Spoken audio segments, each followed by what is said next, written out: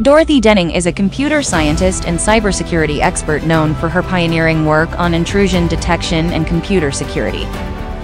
Denning is credited with developing the first intrusion detection system, which is used to detect unauthorized access to computer networks and systems. Her work has helped to make computer systems and networks more secure, protecting them from cyber attacks and other malicious activity. Denning's research has focused on a wide range of cybersecurity topics, including intrusion detection, access control, computer forensics, and cyberterrorism.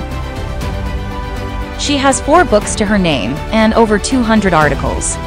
She has served on several government advisory boards and has testified before Congress on issues related to cybersecurity and privacy.